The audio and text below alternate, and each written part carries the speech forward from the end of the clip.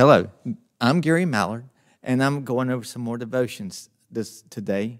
And I hope the Lord will pierce your heart with this love and that you'll get to know Him if you don't know Him. And if you do know Him, I pray that you'll become stronger in the Holy Spirit, that you may live your life according to what He would like for you to live, and not yourself, but of what the Lord wants you to, that His will be done. The title of this devotion today, There is a Way Out. No matter what you're going through, where you've been, what you may go through in the future, no one knows. The Lord knows everything, but what He wants you to do is to rely on Him and to seek Him. And at this time, I'm going to go in the Lord of prayer so that He may get the glory from all of this. Dear Heavenly Father, we thank You so much for this day. Lord, I settle my heart down and my spirit that You may run through me, Lord, that they may see You. And to hear the words that You put on my heart today, Lord, that they will, the ones that don't know You will know there is a way out, Lord, through Jesus. And the ones who do know You that's going through things will be strengthened by You. Lord, go with us now. And I just thank You and honor You for all that You have done. Lord, this is a privilege what You did for us and what You're doing through me with this, Lord, that You may get all the glory. And we thank You in all these things and pray in Jesus' name. Amen. There is a song we learned, and it went something like this. Be careful, little eyes, what you see, for the Father up above, looking down in love. He knows all things. He knows everything we've done, everything that we'll do. And I just pray that you'll continue to serve Him and to seek Him. Are you caught in the things that you shouldn't be? Porn, drugs, alcohol, or something else that's against the Holy Spirit? Living a life that Jesus doesn't approve of? I'm going to read Corinthians 6, 9 through 11. Do you not know that the wicked will not inherit the kingdom of God? Do not be deceived. Neither the sexual immoral, or idolaters, or adulterers, nor male prostitution, nor homosexual offenders, nor thieves, nor the greedy, nor drunkards, nor slanderers, nor swindlers will inherit the kingdom of God. And all this is what some of you were. But you were washed and you were sanctified. You were justified in the name of Jesus Christ by the Spirit of our God. Jesus wants you to repent. Tell Jesus you are sorry. Tell Jesus He loves a broken heart. He wants you to claim your sin, that He can cleanse you from it.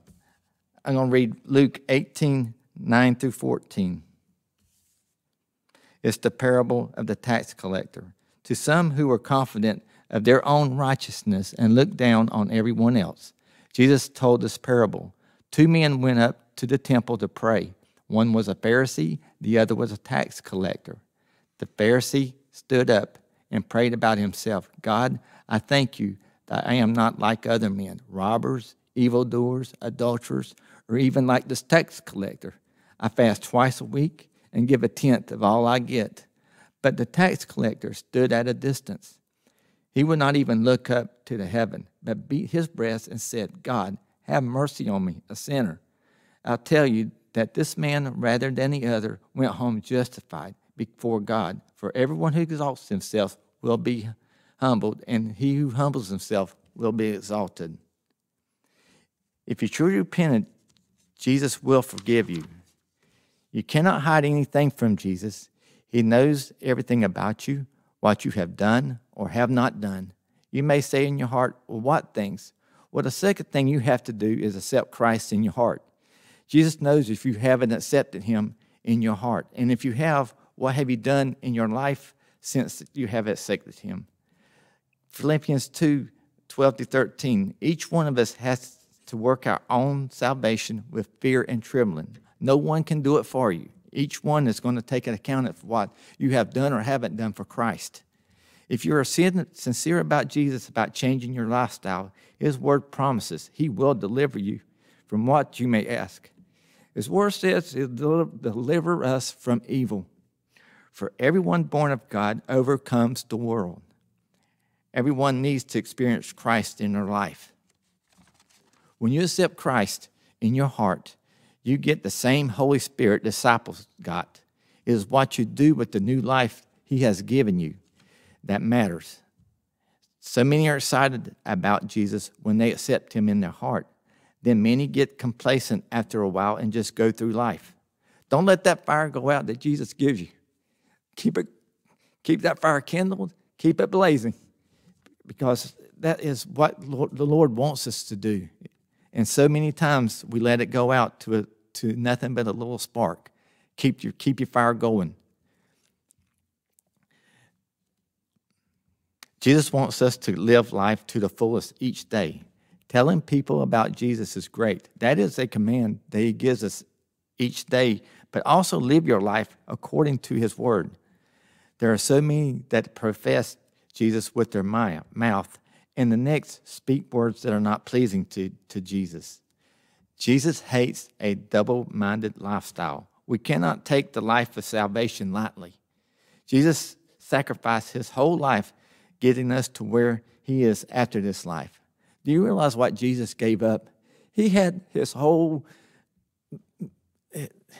glory, everything. He was up, wasn't down on this earth where sin was, and he took what he had and gave it all away for us, for us to have eternal life. That's what he said, don't take the salvation lightly. He didn't. He was whipped. He had a crown of thorns on his head. They spat upon him. They beat him. They hit him. And yet, what did Jesus say? Jesus, they know not what they do.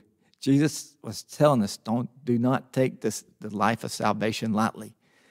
It grieves Jesus when one doesn't accept Christ. He made each and every one of us. And his will is for each and every one of us to be saved. We know that's not going to happen, so many turn their lives on Jesus that they don't want anything to do with him. But Jesus loves us so much, he would go after one just as much as he would go out with many. That's how much he loves each and every one of us. Remember the title of this devotion, There Is a Way Out? Well, there is. Jesus is the way, the truth, and the life. No one comes to the Father but through me. Whatever you are going through, it may not be the sin that was described earlier. By the way, he will deliver you if you repent and ask Jesus into your heart. Jesus will also get you through the rough times in your life.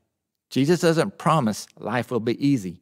He promises he will get you through it, whatever it is. May God bless you with your walk in his life. Remember, he has the life of the sparrow in his hand. I know, my friend, he will carry you. I pray this devotion has hit you like it did me when I wrote these. These words are strictly from what the Lord told me to write. They're nothing that came from me. And I pray that the Holy Spirit will work through you, that you'll take heed of what the Bible says. I pray these devotions will guide you to the Bible. Don't let just these devotions stop. These devotions parallel the Bible, and the Bible is so powerful. That's one of the elements that he gives us. He gives us so many. So use it, and he will bless you for it. He says if you go in the closet and shut the door and praise him privately, he will praise you and bless you openly, that people may know that you see Jesus in your heart, and you may be the only Jesus that they see by living the life the way that Jesus would like you to live. I thank you for listening, and I hope you have a blessed day, and may God bless you.